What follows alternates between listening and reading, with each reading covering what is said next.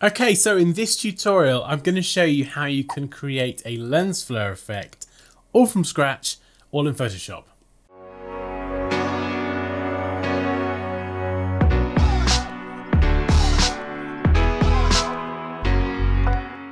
Hey guys, you're watching Dansky, the place to be to develop your creative skills, and in this tutorial we're going to be jumping into Photoshop and I'm going to show you how to create a lens flare completely from scratch. You can do this with some brushes and a few other settings inside Photoshop. So without further ado, let's jump to the screen and get started.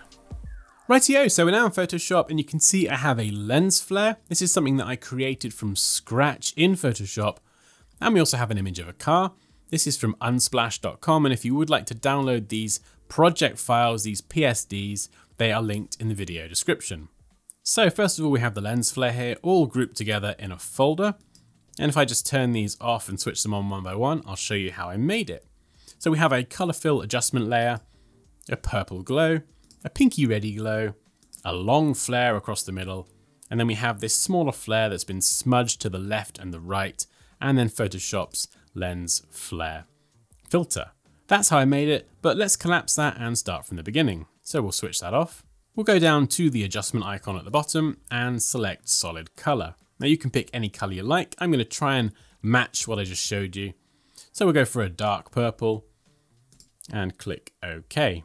And before we go any further, we're just going to want to turn on our rulers. So if I drag a ruler out from the left, aim for that halfway point. You can see I've already done this. There we go. So we have our rulers. Essentially, you want to make a crosshair, and then we can hide the rulers. Now let's go and create a new layer from the bottom of the layers panel, and I'll show you why we've added those guides.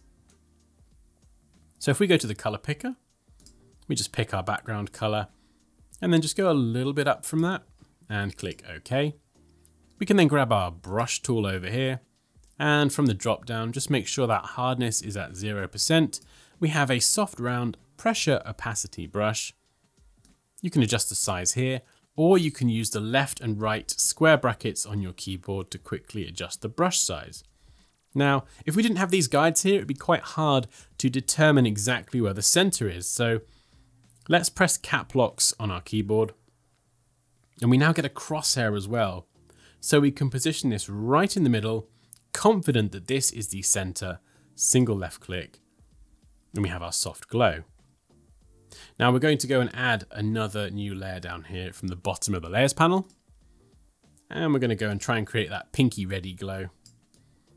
Something like this. Click OK.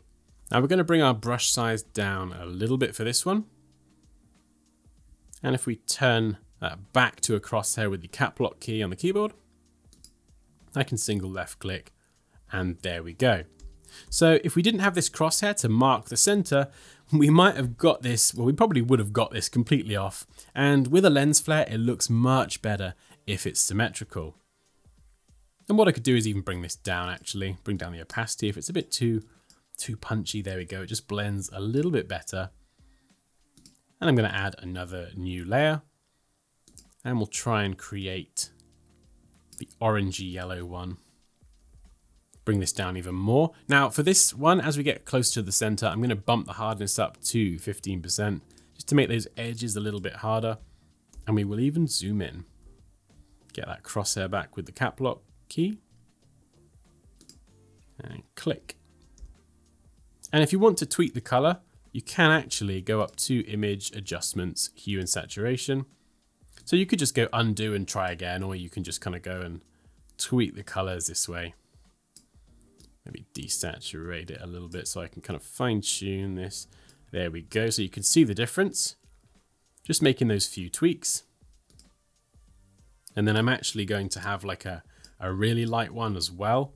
And I'm going to do this on the same layer actually. So we'll just pop that one right in the middle. And I'm going to make that a little bit harder. So a lot of doing this is kind of really just tinkering with these percentages, the brushes and everything. If you don't get it quite right, you can just go edit, undo, and try again. There we go. So now I've got the orange on this one layer. I can actually grab the smudge tool. Now this is located under your blur tool. Left click and hold, grab your smudge.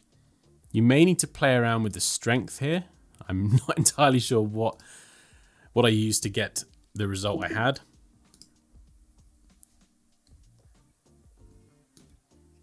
Oh, look at that. Not too bad for a first go. So 60%.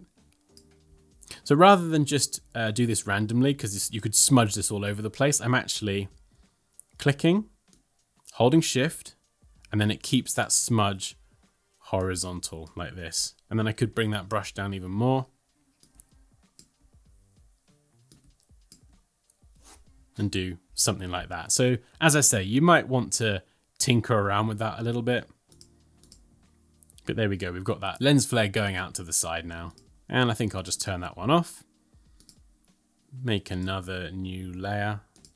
I'm going to use the color picker to sample this same color, or something very close to it. Pick a small brush, pop that in the middle. Of course you can't see it there. Go to edit, free transform, and then hold Alt or Option on the keyboard and it will drag from both sides. And we're going to drag this out something like this. And I'm actually going to hide my guides now. There we go. And there's a shortcut as well if you want to turn them off and on really, really quickly. So this looks okay. I'm just going to quickly make some tweaks to this. So I'm going to make this just a little bit thinner. Maybe bring this pinky purple down a pinch. Select everything. And maybe make some adjustments so you can see I can really fine tune this by selecting everything and then going up to edit and free transform. The purple's getting a little bit lost, so I'm just going to up the hue and saturation. There we go, something like this. So as I say, I'm really just kind of fine tuning all of these layers. And this does look quite different to the example at the beginning, but as I say, every time I do this, I end up with a different lens flare. So I'll be interested to see what you create. So what we're going to do now is add another new layer, and I'm going to fill this with black. Right click and select Convert to Smart Object, and change the blend mode to screen. Go to Filter, Render, and select Lens Flare. And you can pick your lens flare if you like. You can adjust the brightness of your lens flare as well, move it around. And I'm going to click OK. And there we go, I can move this around. Could actually use the arrow keys as well. So I want the kind of flare part to be in the center of the lens flare that I've created. And you could go and tinker with some different blending modes. Wow, that looks crazy. You could tinker with some different blending modes if you like. And you can even bring the opacity down if you want something really, really subtle like this. And we could go and add a bit of blur to really kind of soften that. Now that's the reason that I added this black layer as a smart object, because you can see it lists the blur and it lists that lens flare underneath. If it wasn't a smart object, it would be permanent, but because it's a smart object, I can actually click, go back into it. I could change the type, adjust the brightness, lots of different things. So maybe I'll go with that one. And I'm actually going to add a layer mask to this. Grab that brush tool and just brush around the edge. You can see I'm getting these hard edges. I don't want that. So I'm just going to brush around some of this. There we go. So you can keep that or not, maybe just drop the opacity. So it's really subtle, but it's entirely up to you whether you keep it or not. And then I'm going to group all this together by selecting these layers. We have the group icon at the bottom there. And we'll call this Lens Flare 2. So that's the one I had at the beginning. You can see I spent a lot longer on this one, fine-tuning it and just getting everything right. But this is how I created it. That is the same technique. It's just come out a little differently, and I'm doing it a little quicker because I'm doing a video, of course. But then again, you may prefer this one. So hey, it's entirely up to you. But for the next step, I'm going to use this one because I spent a lot of time getting these colors looking right.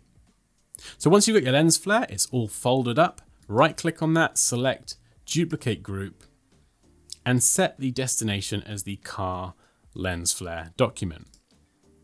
Hopefully you've got that open as well. And what it will do is it will duplicate this into that document. And you can see we have the car there. And it won't let me transform that because I have a locked layer. Yes, I do. So I have this background color, this purple that's come over as well. We don't want that, just the lens flare. So we can actually just delete that or drag it to the trash at the bottom of the layers panel. And I'm actually going to turn off Photoshop's lens flare as well. I just kind of want this one piece here. So with all of these layers selected, I'm just going to use free transform and we'll position that over the headlight. There we go.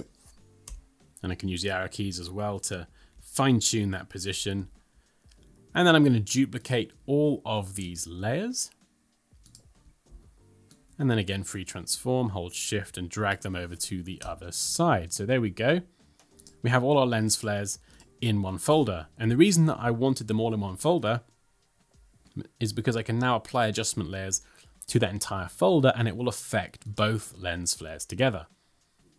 So we're going to apply a curves adjustment layer and click this icon here, which will make it a clipping mask. Essentially that means with this arrow here that it will only apply these changes to the folder that it is linked to.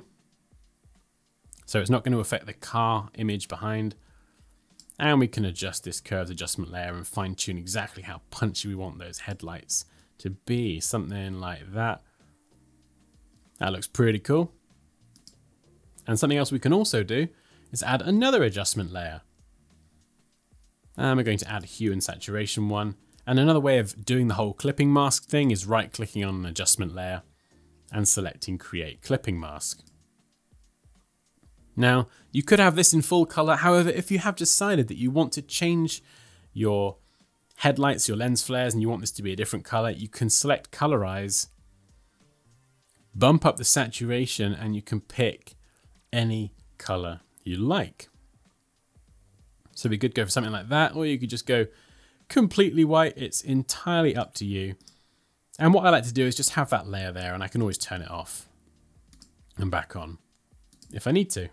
And there we go. So that was how to create a lens flare all from scratch in Photoshop. So guys, I really hope you enjoyed this tutorial. If you did, well, let me know down below. But as always, like this video if you enjoyed it. Take care, and I'll see you next time.